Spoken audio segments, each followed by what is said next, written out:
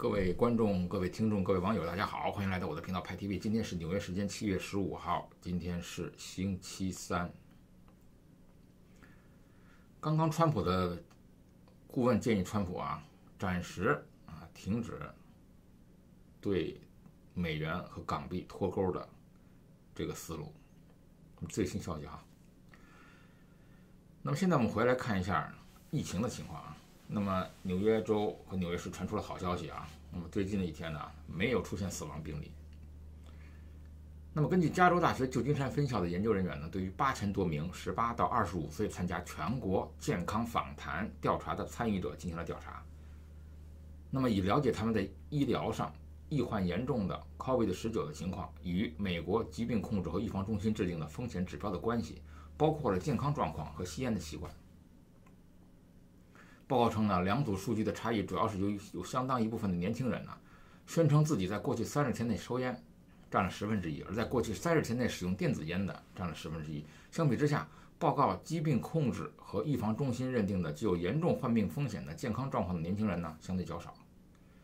研究显示在整个研究人群中，那么年轻的成年男性患有严重的 COVID-19 的风险更高。虽然更多的女性报告有哮喘和免疫疾病，但男性的吸烟率较高，推翻了这一点。然而仅从不吸烟者来看呢，女性的风险更高。最近的证据表明，吸烟和 COVID-19 进展的可能性较高，包括了疾病严重的程度增加、ICU 入院或者是死亡。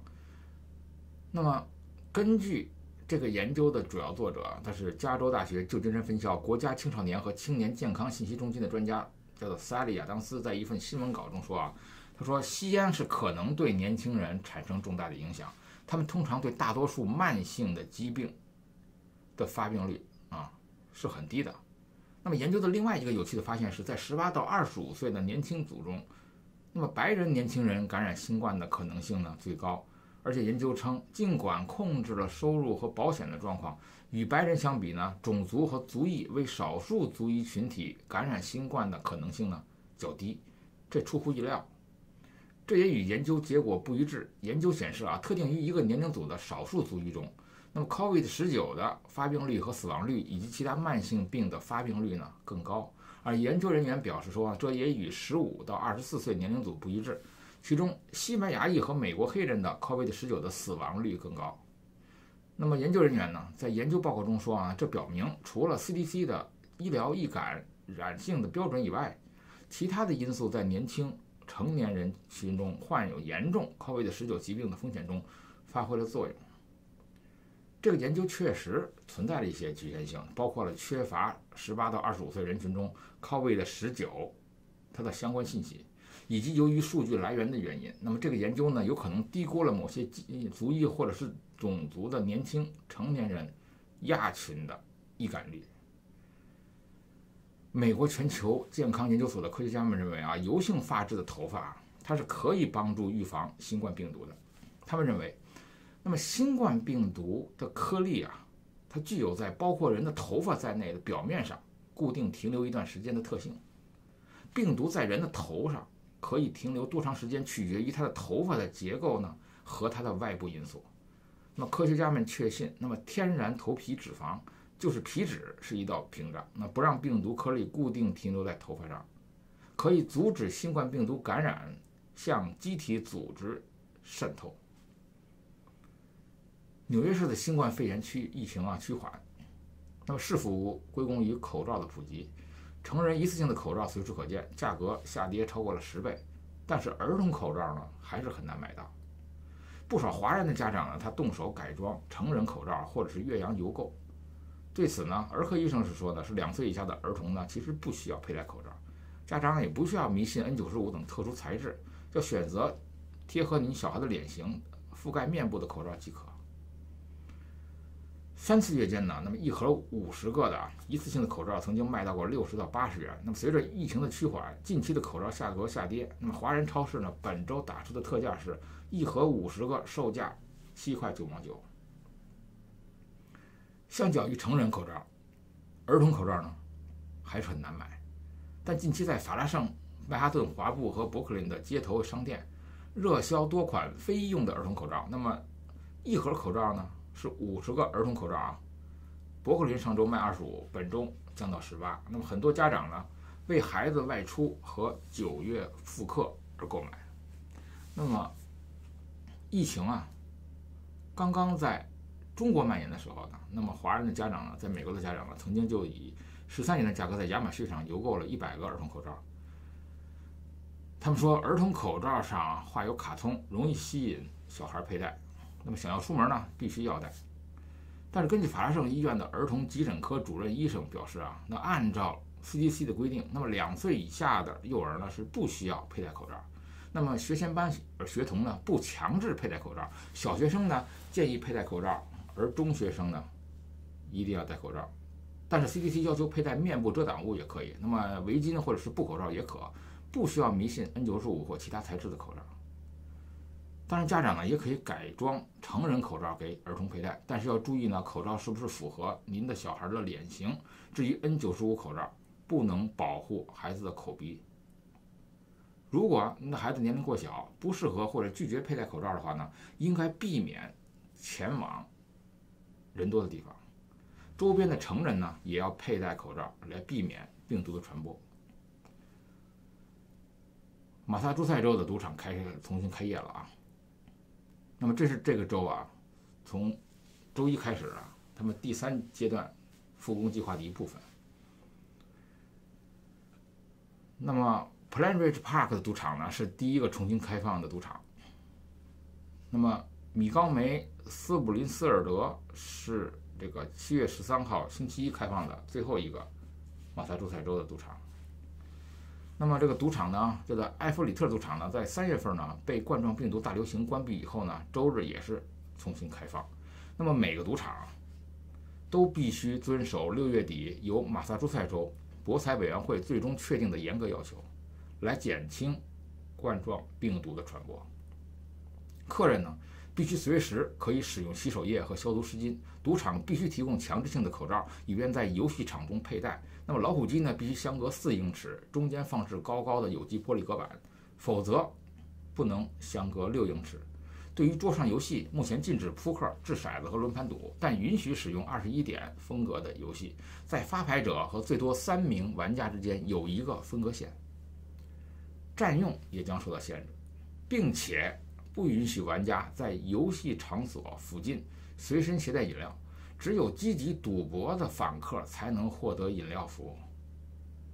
这3个赌场还采取了州规定的还有未规定的其他预防措施。那么 Anchor 和 MGM 都将进行温度扫描，尽管 MGM 仅检查员工，而 Anchor 也将检查访客。而米高梅和普莱恩里奇将很多用餐区关闭了。普莱恩里奇只提供啤酒作为酒精的饮料。那么自3月14号以来，这个州的赌场呢已经关闭，而其他室内机构，比如图书馆啊、体育馆啊、电影院啊和博物馆，也被允许在本周开始营业。那么第3阶段呢，直到星期一，在波士顿才正式开始了。当 Plainridge Park Casino 在上周一发布的 Facebook 帖子中宣布重新开放的时候呢，那么其中当然包括一段简短的视频，重点介绍了新的预防措施，比如说洗手台啦，比如6英尺高的这个地板标记啊，以及老虎机之间的有机玻璃隔板。宾州的 Keystone College 学院的政治学教授叫做杰夫·布劳尔说呢，说老年人呢将会决定下一任美国总统是谁。布劳尔说呢，虽然65岁以上者一直是一个强大的投票区块，但考虑到今年选举的背景，他的选票将具有决定性。我们知道老年人占选票的70%还多，都闲着没事干嘛，大家都退休了嘛，就有空投票。那么这种投票的选票一直高于其他年龄组，而且随着婴儿潮一代陆续进入这一年龄组，目前老年人口也在增长。在宾州、在威斯康辛州、在密西根州，那么佛罗里达州和北卡罗来纳州等关键的摇摆州，那么老年人的投票比例呢，也高于全国的平均水平。而当年这些州不过是险胜，所以川普承受不起稍微的丢票。由于新冠病毒在秋季重返高潮的可能性以及内乱不息，无论怎样努力啊，老宁组的票数不会大变。那么老年人啊，确实是关键性的族群。那么川普呢，当下人气是在滑坡的，选民在远离的。那么过去呢，他能指望的老年人呢，现在开始走掉了。4年前啊，川普是以7个百分点的优势赢得了这些选民。在最新的这个《华盛顿邮报》美国广播公司新闻网民调中，Joe Biden在全国的选民中领先了10个百分点。这项民意测验呢，是在5月底大瘟疫高峰期间进行的啊，完成于乔治·弗洛伊德警察暴力死亡骚乱掀起之前，也在全国支持取消警察的民主党人激增之前。密西根州的共和党战略家他也认识到啊，那么老年选票的重要性。他们认为老年人啊，在这次选举中呢，具有决定权。拜登和他民主党选战也看到了，如何处理社会动荡，也是老年人是不是放弃川普总统的关键。那么最重要的是啊，击败拜登的一个要点在于反攻民主党的撤警的弱点。老年人希望社会安宁，需要法律和秩序。那么随着对疫情恐慌的减缓，经济的重启，有迹象表明啊，老年人对川普的支持呢也将反弹。过去几十年来啊，共和党总统候选人呢总是能够赢得老年人的选票，只有民主党前总统克林顿是个例外。当时呢，那么2016年的时候，老年人呢并不是特别喜欢希拉克·克林顿。那么当选候选人的时候呢，他自己党内也有很多人甚至投了抗议票。那么拜登对于老年人呢是更具有吸引力的。他们觉得拜登虽然不像川普那样直率，但是呢他更为温和。那么老年人将密切关注拜登的副总统选择，他们是更倾向于拜登啊能够选择一个温和并且富有领导经验者。如果拜登的竞选搭档太过于作情或者经验不足，那么即便在初选中投票给他的人，也会在11月大选中三思而后行。我们记得当时在2016年的这个竞选中啊，川普得以险胜，取决于3个重要的摇摆州：宾夕法尼亚州、密西根州和威斯康辛州。川普之所以能够击败备受青睐的希拉里·克林顿，是因为他得到了老年人的大力支持。今年大选，川普也需要老年选票，稍有不慎呢，拜登就有可能长驱直入拿下大选。如果你要判定胜负的话，只要看看老年人的心态，因其将是2020年总统竞选的决定性的因素。所以，要保持老年人的支持是总统获得连任的关键。但是最近的一些民调显示呢，川普在这些关键人口群体中的支持率呢出现了大幅下滑。2016年啊，川普以微弱的优势赢得了选举人团的胜利。以标准的方式观察呢，他的胜利是通过争夺特定的区域，通过在密西根州、宾夕法尼亚州和威斯康辛州等铁锈地带州的胜出取得胜利。他在这些州的普通票中大约赢得了290万张选票。这种说法是完全准确的，但这并不能分析发生了什么的唯一的方法。川普成功的另一个关键是他在老年选民中得到了大力支持。尽管他们在选民中的比例相对较小，但是他们往往会在投票的时候呢大量的出动。据这个出口民调显示啊，在44岁以下的选民中呢，当时希拉里·克林顿呢是以14个百分点的优势战胜了川普，但是川普在50岁到64岁的选民中呢，以8个百分点的优势领先，65岁以上的选民则以7个百分点的优势领先。各州的数字是不相同，但是他在密西根州65岁或者以上的选民中领先希拉里4个百分点，在宾州领先10个百分点，在威斯康辛州领先1个百分点。这些州以微弱的多数让川普享受到了胜利。老年人的支持对他的选举人团取得多数票至关重要。所以今年啊，保住老年人的支持显然是川普连任机会的核心任务。但是本周公布的多项民调已经显示了，他在这一关键人群中的这个支持率出现严重下降。那么在全国范围内啊，在65岁以上的选民中呢，他现在落后Joe Biden2个百分点。在密西根州、宾夕法尼亚州和威斯康辛州，他落后了拜登2位数。如果把这个在《纽约时报》新调查中川普与拜登的对阵与2016年这个川普与克林顿的对阵进行比较，对比再明显不过了。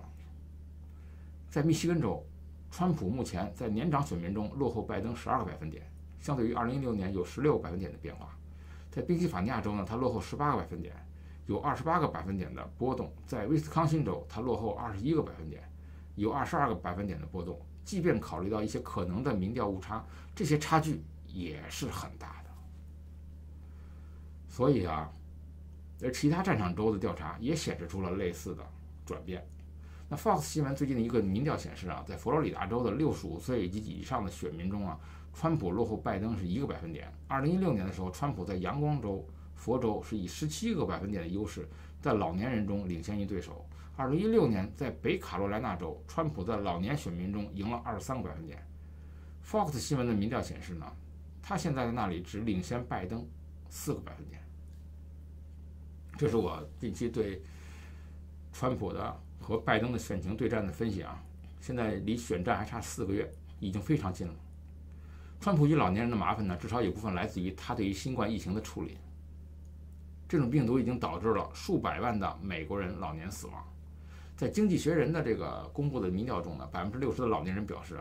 他们保护美国人免受新冠病毒对健康的影响应该是主要关注的问题，而40%的老年人则表示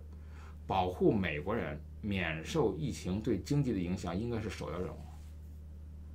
那么同时，根据《时代周刊》和西耶纳学院的